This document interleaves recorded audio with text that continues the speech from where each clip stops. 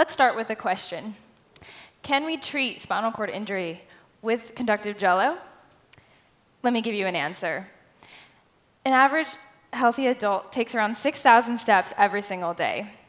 But some of the 291,000 patients with spinal cord injury in the United States can't even take one. The spinal cord is so important because it connects the brain to the rest of our body.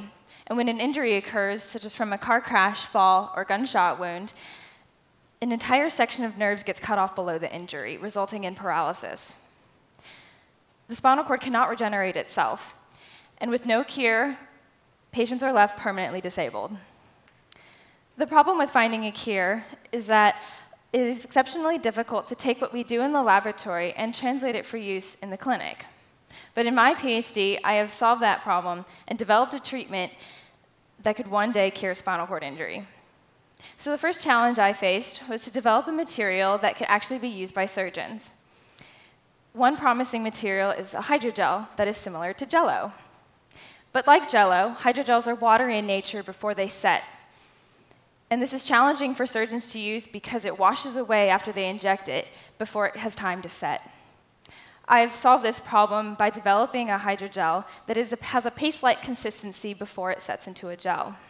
So now a surgeon can inject it into an injury, it'll stay there, and then it can set into a gel in just 2 minutes. The second challenge I faced was to develop this material as something that neurons will be able to grow on and become functional on. One promising approach is electrical stimulation. Electrical stimulation can be used to help neurons grow longer, and it can also make it easier for them to communicate with each other. But typically, hydrogels are not electrically conductive at all. So I solved this problem by taking inspiration from the cancer field and incorporating gold nanorods into the hydrogel.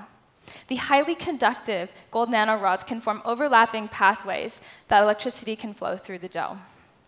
With this conductive hydrogel, surgeons can now inject it into an injury. It'll stay there, and then it can be used with electrical stimulation to help neurons grow through the injury and reconnect on the other side. So to answer the question, can something as simple as conductive Jell-O help the 291,000 patients with spinal cord injury? Based on my research, I think the answer is a resounding yes. Thank you.